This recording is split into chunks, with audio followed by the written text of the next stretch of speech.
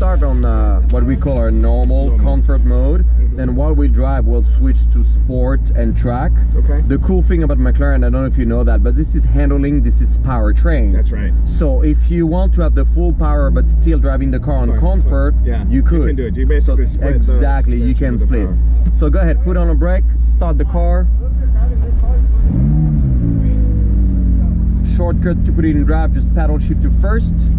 Now we are in automatic first. Would you like to drive it automatic or manual only? Manual. Alright, so we're gonna press here active, manual. Manual. Okay. Alright, just tap the gas slowly. That's gonna remove the parking brake. Hold on for a second, it's gonna back up here.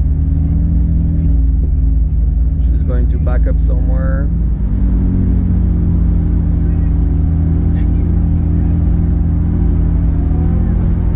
Then we'll make a right turn and a right turn again. Just be aware, today there's a lot of cops, a lot. So they're out in force. If you want to go fast, I'm cool with that, but just so you know, it's your license, it's your deal.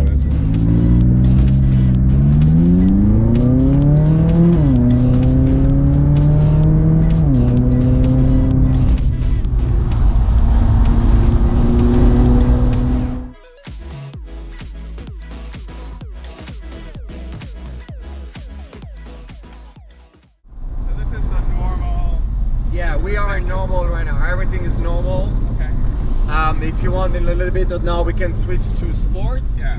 So you'll see as soon as we're gonna switch to sport, your throttle response, your steering input, everything's gonna get a bit tighter and more responsive. Then on our way back, we can switch to track, where everything's gonna really turn very stiff and really responsive regarding the gearing and everything.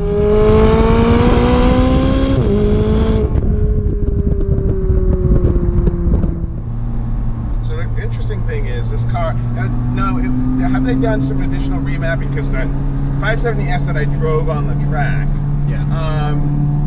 there are times when you can feel a bit of a turbo lag with this car. It's interesting. It, you know, it's there and almost.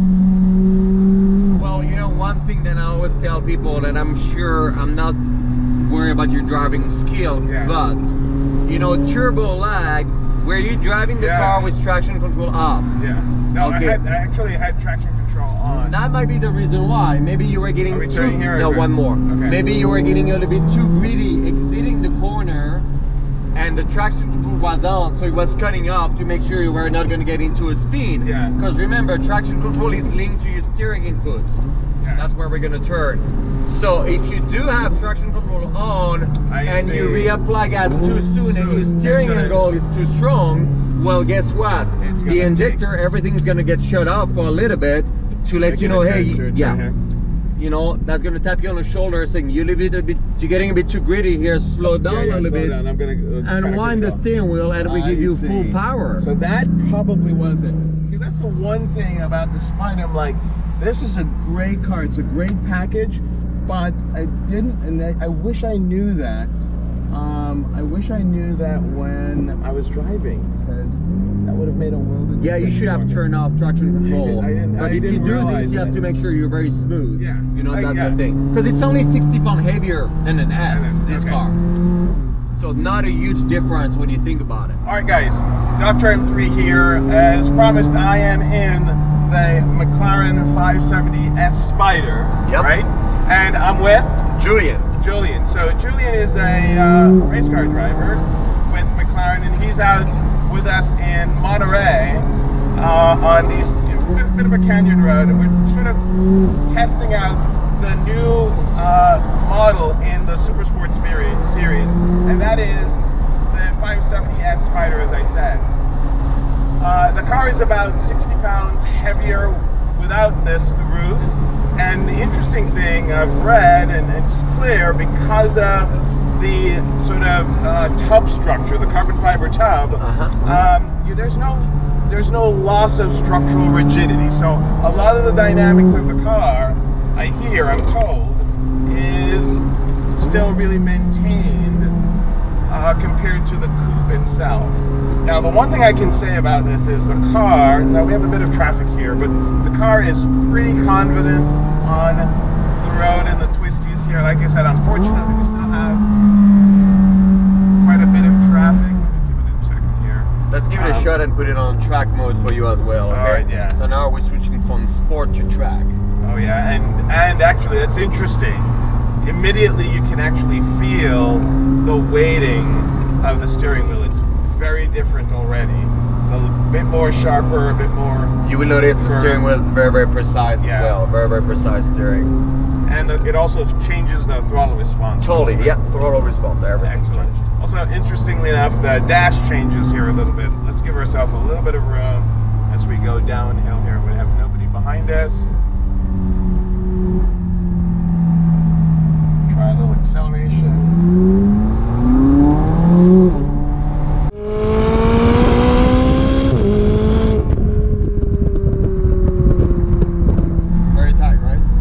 Very tight. It's very confident. It is.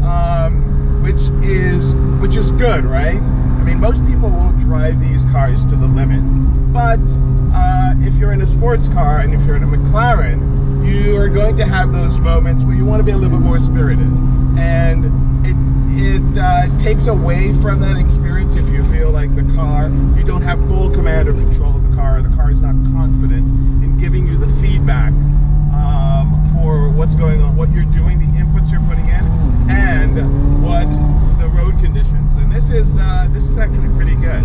I like it a lot. And for me, if you look at the channel, you guys know this.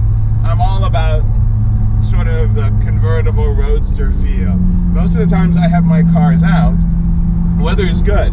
You're going to want to drop the top, and you feel so much closer to what's going on around you, the environment, when you can take the top off.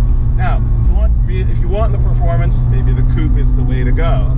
But I think this is a great platform. It's pretty amazing. If you look at the weight transfer as well, as you see, you don't feel any weight shifting much, right? That's due to the fact of the weight transfer, near 50-50 weight distribution in the car. Yeah. So this is, what is it, 562 horsepower, and mid-4 are torque 450 or so. Top speed is about 205. Yeah, 205, 206. 206. So this is plenty of car. And again, you know, in many ways, the starting price for this car is around $200,000 or so. 210 for the Spider, yes. 210 for the Spider. And so in many ways, that is a real, actually in my view, a real bargain for what you get in a car like this. You get the heritage and the technology of McLaren, and of course they've proven themselves in racing.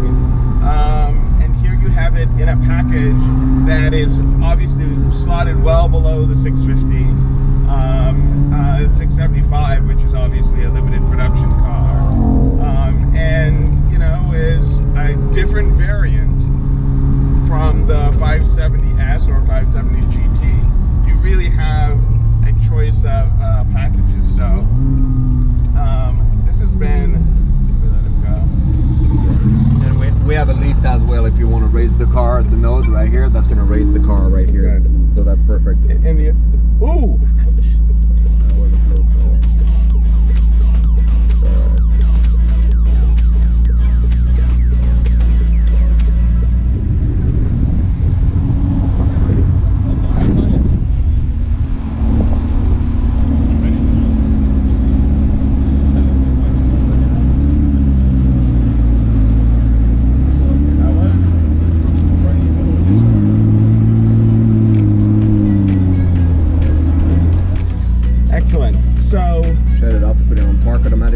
Excellent. Great job, Cody. So there, you guys, you have it. This is the McLaren 570S Spider.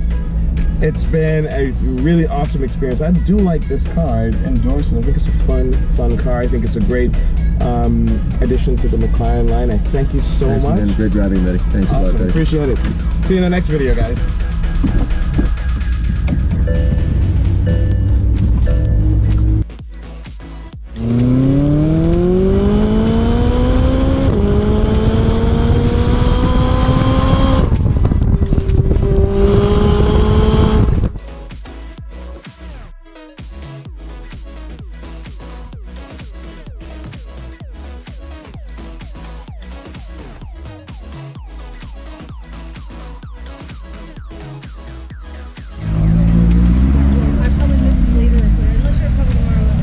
we'll see you there. Okay.